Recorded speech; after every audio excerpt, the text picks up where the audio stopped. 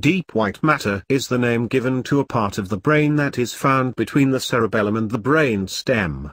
It was erroneously considered to be passive tissue earlier, but research into this area of the brain has revealed that it is responsible for regulating a variety of unconscious body functions such as blood pressure, body temperature and heart rate. Thought to influence the expression of emotion, deep white matter is thought to play a major role in the onset of many puzzling conditions such as Alzheimer's disease, multiple sclerosis and vascular dementia.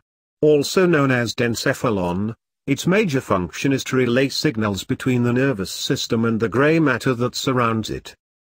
Composed mostly of bundles of myelinated axons, deep white matter functions as the brain's transmission infrastructure. Information is typically sent from neuron to neuron through projections of the nerve cells known as axons. White matter contains bundles of myelinated axons, or axons surrounded with white fatty tissue called myelin. They, in turn, act like an insulating sheath, helping nerve impulses to travel faster along the axons. Gray matter of the brain, in contrast, contains non-myelinated axons and capillaries.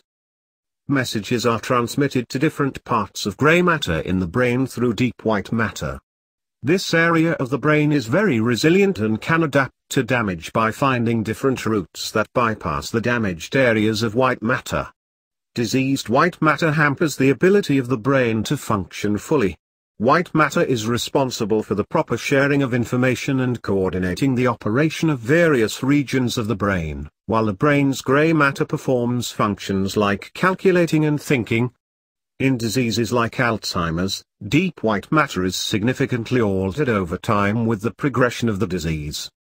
Comprising about 50% of the total brain tissue, white matter is white in color due to the presence of myelin, which consists mostly of lipid tissue with capillaries. Gray matter is more pinkish in color due to the presence of a large number of blood capillaries. Only partially present at the time of birth. The amount of myelin found in the brain increases throughout adolescence and a person's 20s.